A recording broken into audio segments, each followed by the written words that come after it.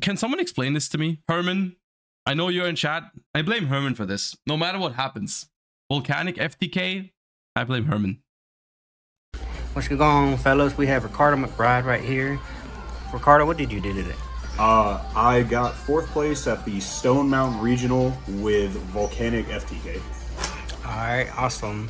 You want to go ahead and get down to profile? Yeah, let's go right on into it. So, the Volcanic portion of this deck is the most significant portion of it. Like, all of these cards are pretty crucial to what it's trying to do, and like, if there's any questions, feel free to ask, but I'm just gonna get right into it. So the main engine piece of the Volcanic... Dude, I can't focus on the profile when the music is jamming in the background. ...is Volcanic Trooper. He has 2 effects, which are both super important. On summon, he searches for a Volcanic card, and as an ignition effect, you can discard a card to give your opponent a bomb token. That second effect is vital for the... Dude, that's a lot of cards. How many is that? That has to be 60. FTK. So, I mean, yeah, he just does a lot. Following Dude, what? Look how many cards that is. him up, there is 3 Shell. If you've ever played Volcanics before, you know what he does. When he's engraved, you pay 5 to get a copy of himself, and he's important as he's ever been. Followed by 3 Scattershot, who is kind of the worst one of the Volcanics when you draw him, depending on your hand composition. But he is important for another card in the deck that I don't think I would cut, because it solves too many problems, and when you're not doing the FTK, it reinforces your board a lot. Plus, funny enough, the extra 5 when he's sent to grave just helps you get there sometimes. The next one of the very strong members of the Volcanic package is Rimfire. He has 2 effects that are both once per turn when he hits grave. You can banish him to send a Volcanic monster from your deck to grave, or you can banish a Blaze Accelerator card from your field or grave. So, just before we continue, the FTK for Fire King, they didn't say yet what they do, but I'm pretty sure it's just a combination of different little burns, or sometimes bigger burns, right? It's like you have a bunch of cards that burn, and so I think combined enough of them, they do 8,000, right? But they do have to like pass over to the opponent, right? I think that's the thing. They need to like pass. Yeah, okay, yeah. Place the Blaze Accelerator card face up on your field. No, I'm pretty sure it's not Blaze Phoenix. I'm pretty sure it's not an actual FTK. I mean, it's like a pseudo FTK kind of thing. He's like incredible. The fact he's basically a 2-for-1. He's just, yeah, he's great. They die in draw following phase. up, Okay. we have 2 Emperor, who is both an essential part of the FTK, but just like a really good card in general. For those who don't know what he does, he can summon himself from hand or grave by banishing either 3 Pyro monsters from your grave or 1 Blaze Accelerator card from field or grave. On summon, he burns your opponent for 5 for each banished Pyro and sets a Volcanic spell trap. That's the main way you enable your FTK, and then also when he's on field, when you fall short of FTK, he burns your opponent for 5 every time they special. So if you manage... What I do think about the Volcanic... I've said before, I think the Volcanic cards are pretty good. So I think what makes this deck at least capable of doing well in a tournament is that I don't think you're completely lost whenever you don't pull off the OTK or /FTK, or when you have to go second. Like, I don't think this deck is completely dependent on FTKing the opponent. Like, I'm pretty sure you have other stuff that you can do that can win you games. It'd be interesting to know how often, or like how many games they like went first and how many times they had to pull off the FTK. Maybe they say that. To not FTK them, playing into this will usually kill them, which is just as well. And that also plays in the other aspect of this deck where it forces your opponent to end the game. If they don't end the game and you get another turn, you will end the game pretty much every time. The main search target... If you get to a second turn, your opponent usually dies immediately to Volcanic Emperor summon effect. For our Trooper are 3 Volcanic Blade. The one that you played at YCS Bologna, you played like the same concept, but you didn't play the FTK cards, right? You just played like a Volcanic Fire King pile, but no FTK cards, right? Accelerator. I'll have to go over this as well because, again, people might not know what it does. It has two effects that are soft once per turns. You target a monster your opponent controls and send a level 1 pyro from your field to grave and destroy it. This card is really cool. And you can also, once per turn, special summon a volcanic monster from your hand. So that's once per copy of this card, which is really good with Rimfire, wherever he wound up. So if you activate one and send a Rimfire, you can get another copy of it to then do that again and then function as another extender for whatever volcanics you might have in your hand. This card is one of the main pieces you use to break boards and also a crucial combo piece going first, funny enough, because of Trooper. This is a brick that you have to play to activate it. The card says to activate it, you have to send this from deck to grave. It is a little whack, but sometimes you draw it going second, and it's actually pretty strong because it'll either just, in conjunction with like a scatter shot or a shell. It's not actually that bad at breaking boards if you have like a shell and your opponent doesn't out it. Like, it can force your opponent to make like SP Little Knight or something like that. If they, yeah. Trade for a lot of monsters on board, or people will just like shotgun things to remove it, which is also fine because so much love in these profiles, and that is why I kind of wanted to do this today, because that's kind of what happens in a tier 0 format. You have like 3 kinds of people, right? You have people that play tier 0, you have people that play like Troll Despair anti-decks like Flu and Stun, and then you have people who just say fuck it, it's tier 0 format, I'm gonna just play what I like and what I think is cool, right? And that's the kind of stuff we're looking at today.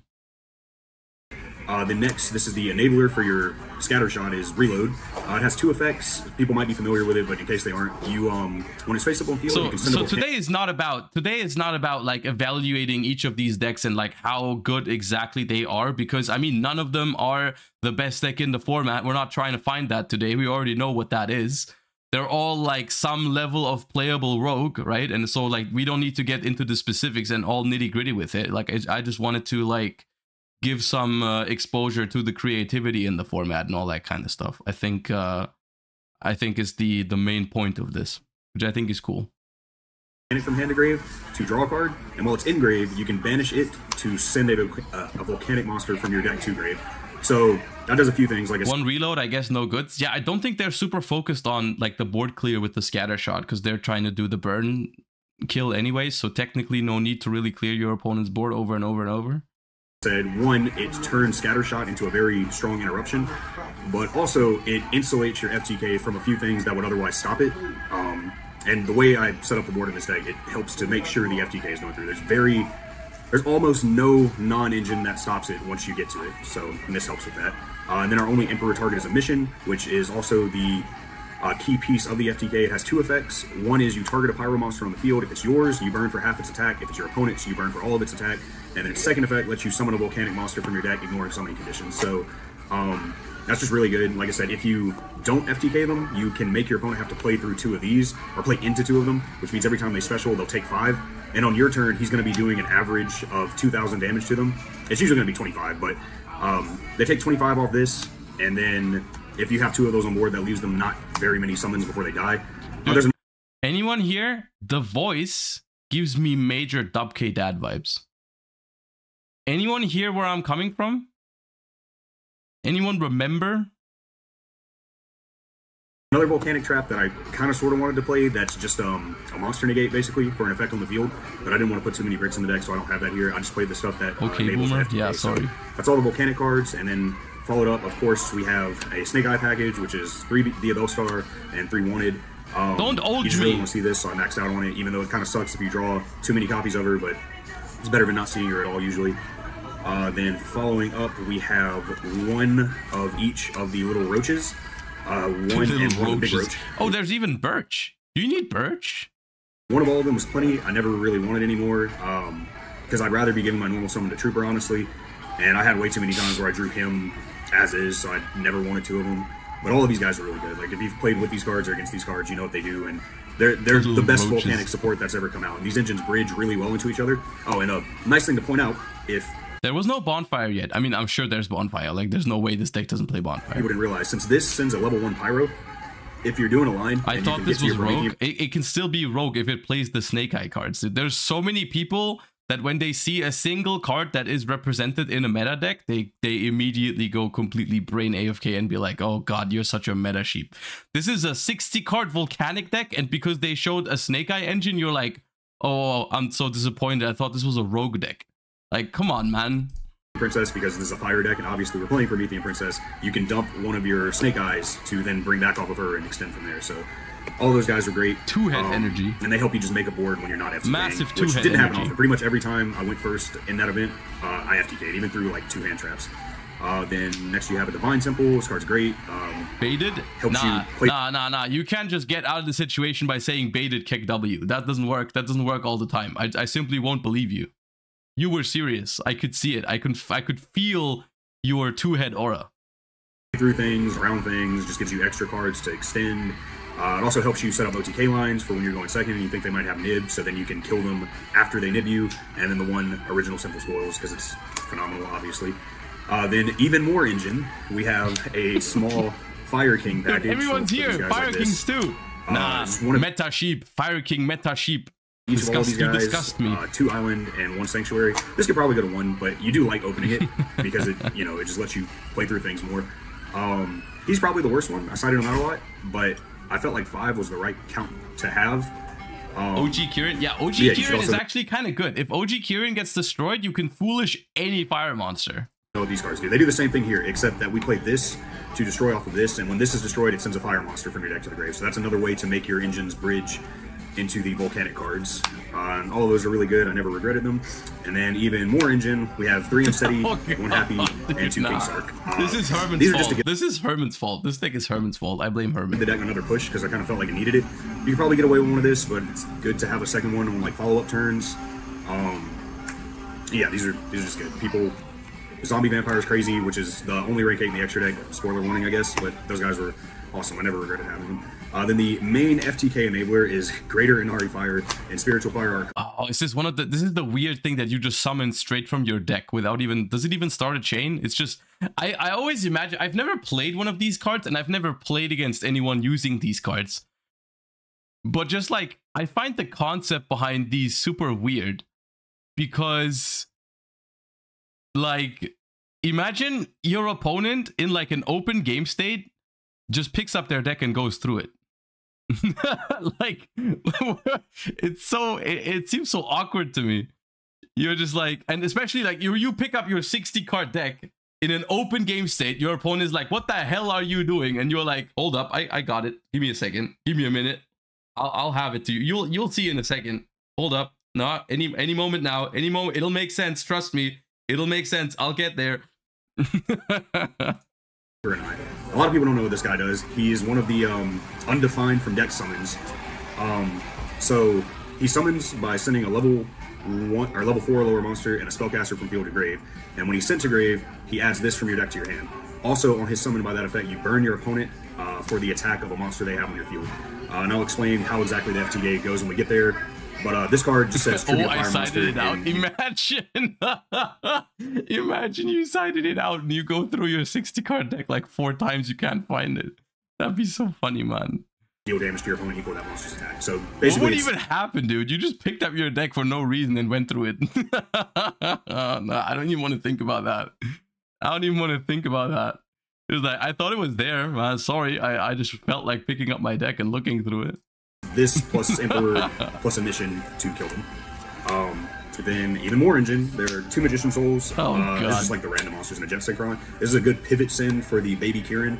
This is just more access to Dia Star and also a way to get extra draws because this deck has a lot of spots where it winds up with random extra spell traps on field. Those are all really good. Was very happy to have them. And then of course the 3 Bonfire because we're playing deck full of Pyro monsters. It doesn't just get Snake Eyes, it gets everything in this deck. Then a 1 of Monster Reborn as another random extender. It's also just randomly stronger this format because of fire mirrors basically. Then a 1-for-1 because it's like the best extender you can play with this stuff. And then Fire Recovery. If people don't know this card, it's basically like a bad Monster Reborn. You activate it, you target a fire monster in your grave, and you send a card from hand to grave and then special summon that monster. But while it's in grave, you can banish it to target 3 banished fire monsters, or banish or grave fire monsters, shuffle them in deck to draw a card. That's really good in combination with Shell because it turns 1 copy of Shell into like 5 cards, so that's great. And then the only non-engine in the main deck is 3 triple tag of talent because everybody else is on hand traps. That's 60, and you're right? trying to combo, this will rip their hand trap out of their hand, or if your hand just needs a little more gas, can draw you cards going second. Obviously, it's really strong into boards. I don't get the 1 recovery with no goods. Nah, you don't get it. You don't get it. You either have it or you don't, right? So it's whatever, man. Yeah, that's the main deck. And I was relatively happy with all of it. Like I said, the only thing I'd consider changing is maybe cutting Island to 1 and maybe not playing Avarda at all, but it was all very good. Well, this is a Highlander deck. Won, like, I think 3 die rolls in the event, so I went second a lot and was killing people through their boards. And I guess like I said, I'll explain a little bit of that when we get to it. This is my bomb token. Real quick, what's your main deck count? 60 double sleeved. So, okay, that explains it. Okay, it has inner sleeves. Okay. Maybe you can make it smaller, but all the cards are really good. If you're at 60, you get to play more good cards, you know? But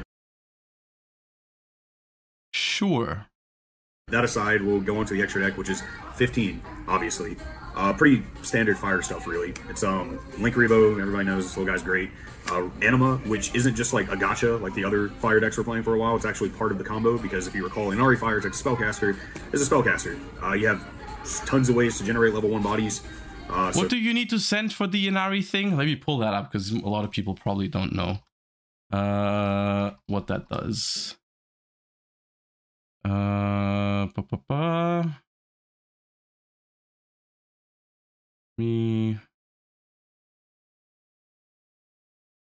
Yeah, here it is. This one I'll swap to English.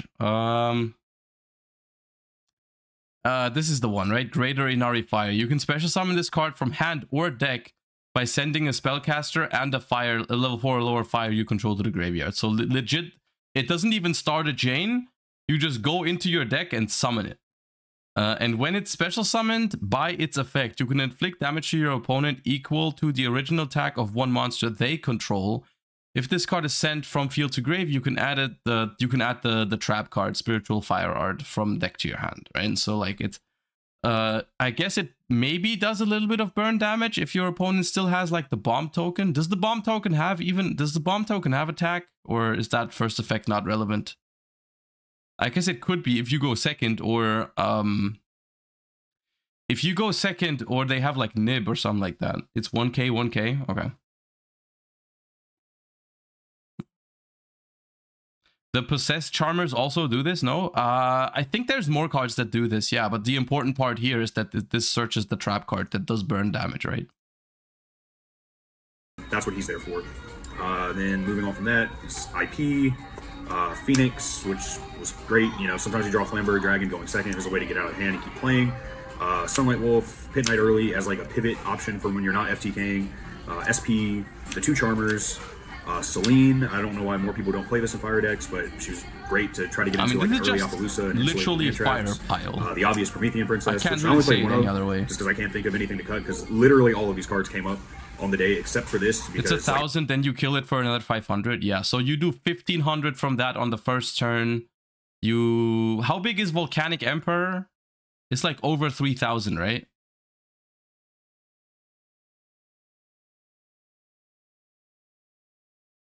$31, right? 31, 25 from Emperor. So you do 1,500 from that. You do 2,500 from Emperor's effect. So that's 4k. You do 3,100 from the trap card when you tribute the Emperor. And where do you get the last 15? Oh, Emission. Emission does 15. Okay. Like I said, pretty much every time I went first, I So you have 8,600 damage in your standard, like, stuff. And in case your opponent... So what you said earlier is, like, if your opponent has, like, a Cosmic Cyclone... I mean, Cosmic Cyclone costs them 1,000 anyways. So even if they get to Cosmic Cyclone and stop some of the damage, they still have to pay 1,000, and you can, like, make up for the lost damage with, like, scatter shots and stuff like that, right? Ideally, you want Reloading Grave to help have an extra 50. Yeah, which is the scatter shots, right? Yeah, okay. The Ambler Whale, which I know a lot of people have cut from their decks, but it actually does have cool synergy in this deck because they take 500 for each special summon too. Yeah, it's so like a mini Masquerade as well. Yeah. Very annoying overall. Not too bad, honestly. Not too bad. It's probably better like this. It's probably better that you like combine a bunch of different burn effects to do 8,000 rather than have one big one, because if it would only be one effect, then if your opponent had a way to stop that one, you wouldn't have a win condition. But this one seems like even if your opponent has like an answer somewhere to one of your burn cards, you can just like make up for it in other places and you're not completely dependent on one effect. It's low-key Trickstar with big attack monsters, which isn't a very nice way to describe a deck. Yeah, it really isn't, but that doesn't necessarily make it bad. It sounds fun to play. It's another one of those instances where I think this deck looks very fun to play. I don't know if it's that fun to play against, especially if you just get FTK'd, you know?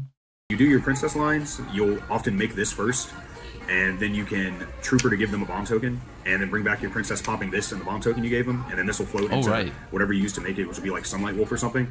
So you still like net extra bodies overall with it. Yeah, it's even better than what Herman played at Bologna because Princess wasn't out yet. So that definitely gives you a lot more like lines and stuff. That's pretty interesting. Great for later. And it also came up just having big stats, funny enough. But yeah, this guy was solid.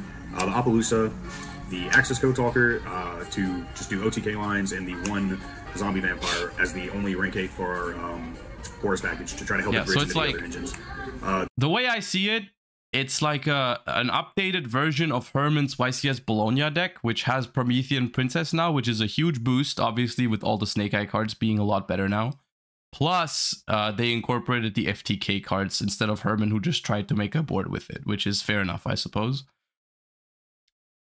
I would definitely still classify it as like somewhere in tier 2 or 3. Like it's definitely yeah. I'm not saying you copied it, but it's like it's a similar concept. It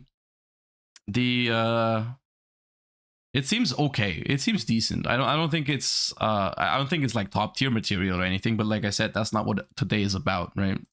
This, like I said, oftentimes you'll do this to try to go for lethal, and if they have nib, you can usually still kill them through it because of how the deck works. Because that's your goal when you go second. Bro has your goal time wins down pat though. I mean, this is like this reminds me of when Herman lost with this deck in time, when the opponent activated Kelbeck to mill them both for 5, which is a crazy thing to do against the Volcanic deck with 3 scatter shots and like other cards that mill scatter shots if they get milled. And somehow the tier player just ended up on top of Herman with burn damage because they hit more. Like I think what happened was Herman, they resolved I think Agido and Kelbeck, and Herman only hit 1 single scatter shot, and the opponent milled scatter shot and then put it back with a shuffler and then milled it with sprint again, which meant that the opponent burned for 1,000 and Herman burned for 500, which is criminal activity when Herman's deck had 3 scatter shot, 3 rimfire, and 3 blaze accelerator. Like scatter shot burns for 500, but the other 2 no, especially specifically reload burns for 15 immediately. If they hit 1 reload, it's Jover. Put their life points to 0, and that's usually what happens. Even if they still have all the follow in the world, it doesn't matter if they die. But before we go to the side real quick, I will explain like what the board the deck is trying to make is primarily. So the main thing you're trying to do when you go first with this is, like I said, FTK. And what that looks like is, at least on the inboard. It was even worse than that. I had reload in hand and he used Mothman with 2 cards in hand. If I hit Mothman, he was down bad. That's even more. Yeah, that is even worse. You're right. Sorry for bringing that memory back up. Is this. These are like tertiary, but so what happens on your turn is you do a total of 4,000 damage to your opponent, and then during their draw phase, there's an argument you should wait because of a few specific things, but if you do the combo, there's like ways to insulate you from all that. But you do 4,000 to them on your turn, then in their draw phase, you use this target. So 4,000 was 1,000 from Great Arinari Fire because of the token having 1,000 attack. 500 when we destroyed the token, and then 2,500 from Emperor, right? That was the 4,000 that we were talking about. Does 1550, and then you use this Tributing Emperor, and that does 31. So that's 8650 damage. Okay. The additional components of the board that I try to go for, and there's a myriad of ways to do it. And then Emission burns for half of the attack of the Emperor, which is 1550, and then this burns for 31 after we tribute the Emperor, right? Yeah. So if they, what you said earlier, if they have Cosmic, if you activate Emission and they chain Cosmic on the Kurenai, wouldn't they still die though? Instantly? Do you even need more? Because you said, so they're on 4,000, right? You activate Emission, they chain Cosmic, pay 1,000, they go to 3,000. Can't you just chain Kurenai? Tribute the thing, deal 31? Even if your mission doesn't have a monster anymore, like, it's still 8,000. And you do it pretty much every time. I was try to set up capping. Appaloosa and SP alongside this to play around like the Nib Imp. Other quick play removal. Okay, so if your opponent plays MST, then okay. Or books. Do you have to tribute a face up for Kurenai? I guess, no, book would prevent the emission damage though. Yeah. Combo. So that way when you go to your, because they do technically still get a turn despite it being an FTK. When you try to go to the end phase, if they nib. All right, I get it. Cool. Interesting. Another interesting deck profile. Okay.